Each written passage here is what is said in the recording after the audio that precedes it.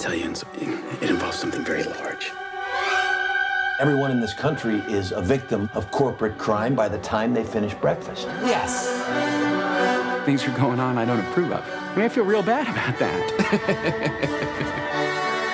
Yeah, I think Steven as a director defies description in a lot of ways because he's so gifted and has explored kind of formally everything there is to explore. So he's so versatile that he's unlike any other filmmaker. It's a whistleblower story, and you know, I think it's tonally it's so different though. Steven made a decision really early on in the process to take it in this direction.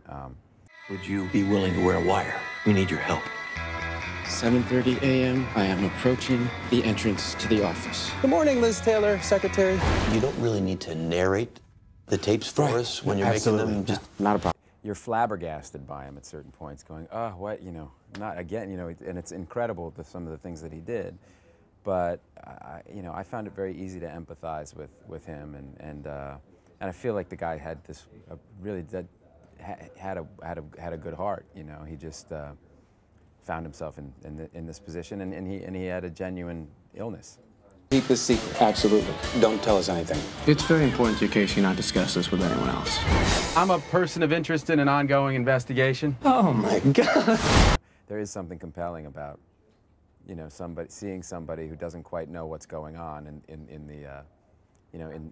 the main role. Though I think with this movie, this is dealing with a very smart idiot. You know, he's got, you know, the PhD and he's got all of the credentials but he does some things that are extraordinarily naive, and you know, so it's kind of a fascination that you know with this character to kind of see what possibly could he have been thinking. I'll get back to writing definitely. You know, and each role involves. You know, it's funny when I did The Departed. I was sitting with Jack Nicholson. We were rehearsing a scene, and he was reworking some of the lines, just little things, you know, and.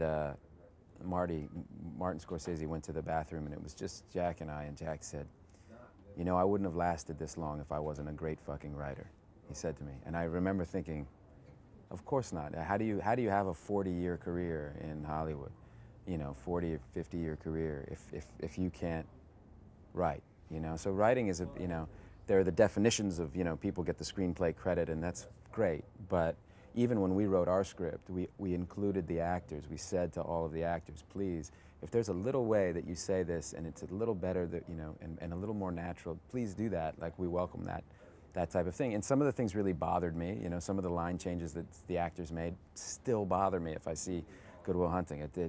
Because I knew how it sounded in my head. But we, on balance, we definitely came out way ahead by those little additions that the actors made. And so I don't feel like I've left writing behind. I feel like I do get to do a fair amount of it, you know. So.